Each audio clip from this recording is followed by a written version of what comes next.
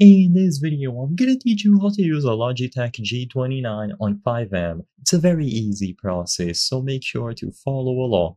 In this video, I'm gonna give you easy to follow instructions on how to set up a steering wheel, or specifically the Logitech G29, and use it on FiveM servers. Something that I need to make very clear is that you will only be able to do this by using a mod or plugin installed on FiveM. So sadly, this isn't something that you will be able to do on every single FiveM server.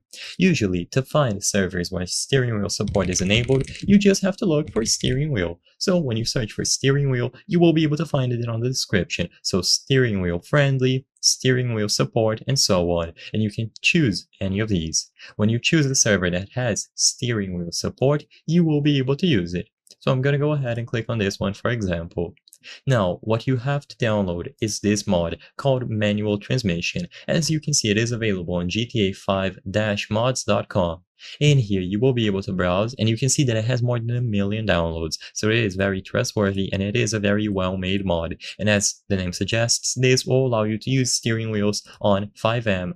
So all that you have to do is click on download for this mod, so this latest version here.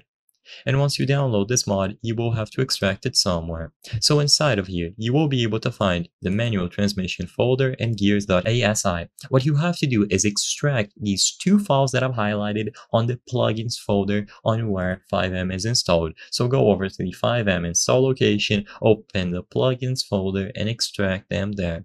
Once they are extracted inside of the plugins folder, you can join any server that has the manual transmission mod enabled, or rather steering wheel support. So when you join the server, just press usually left bracket or whatever button you configured it to, and you will be able to open the manual transmission menu. Now you will be able to choose that option, enable it, and spawn any vehicle to use your steering wheel or the G29 specifically.